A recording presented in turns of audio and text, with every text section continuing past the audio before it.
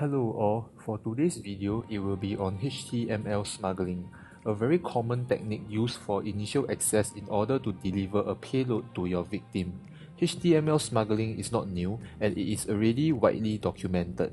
Basically, it uses HTML5 and JavaScript to embed a payload in a HTML file, and subsequently, when the HTML file is opened on the victim's browser, JavaScript will be used to decode the payload and download it onto your victim's computer. This is very useful in bypassing web filter proxy systems which are usually deployed in an organization. When you download a suspicious file format such as exe files, it will usually get blocked or it will trigger an alert and investigation from the blue team. With HTML smuggling, only the HTML file will be seen over the wire on the network. HTML files are generally okay because it represents the typical web browsing activity for the end users. This technique is very nicely explained with examples and diagrams shown on this reference here by Outflank. As mentioned, HTML smuggling is already widely adopted by malicious threat actors. There are many public references and articles documenting it. All of the references shown and used in the video will be provided in the video's description, so be sure to check them all out. The HTML smuggling technique is also documented in the MITRE ATT&CK webpage as shown over here. With that being said, let's get started with some hands-on demonstration. Over here on this GitHub page, there is the HTML and JavaScript code provided, which is taken from the Outflank reference. We will need to replace the base64 encoded binary data to our own payload. Before we copy the code over, let's prepare the payload first on our Kali machine. Over here, we have a C++ source code that basically just displays a message box. We will compile it and use this as our payload for the demonstration purpose.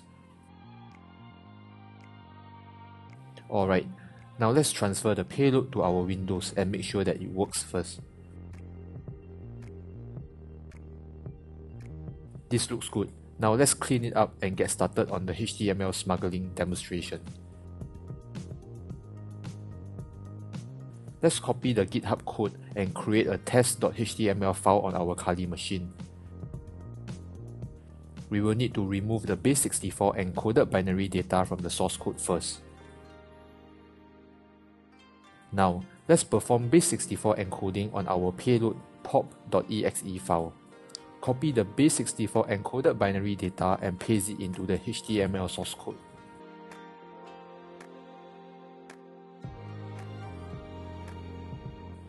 The HTML file as of now is quite empty. Let's add in some sample text. In reality, you should really beautify the HTML page with appropriate text, CSS, and images to make it look more legitimate and enticing. Over here, the JavaScript will trigger the download immediately. Let's set a 3 seconds delay with JavaScript before the download happens.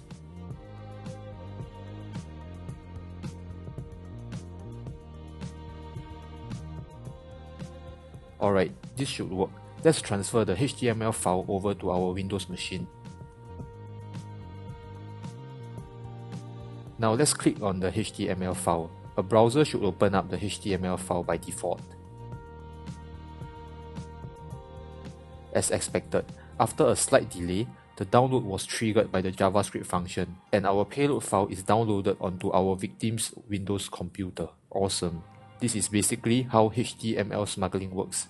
By using HTML5 and JavaScript, the payload file is not visible over the wire on the network, and it will basically bypass web filter proxy systems since only the HTML file is visible over the wire on the network. Next example on how to smuggle zip files with HTML. It is basically more or less the same, so it should be pretty straightforward for you all to pick it up. Let's create an additional text file for the zip payload package demonstration. We should then zip up the readme text file as well as our pop.exe payload file. Let's name it package.zip. Once our zip package file has been created, we will need to again perform base64 encoding on it. Copy the base64 encoded data and paste it into our HTML source code.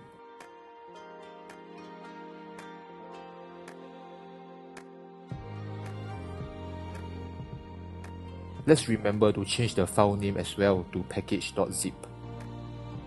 Alright, this should work now. Let's transfer the test.html file to our Windows machine. Double-click on the test.html file.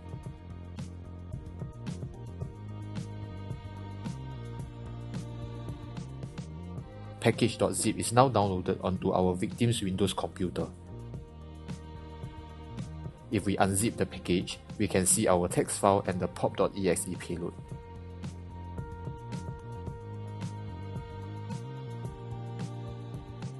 Alright, that is all to this video about HTML smuggling. I hope you all have found the video to be interesting and useful. Again, all references shown will be in the video's description. Please help to like the video and subscribe to the channel. It will really help out the channel a lot. Thanks all, I appreciate it. I will see you all soon in the next video. Bye.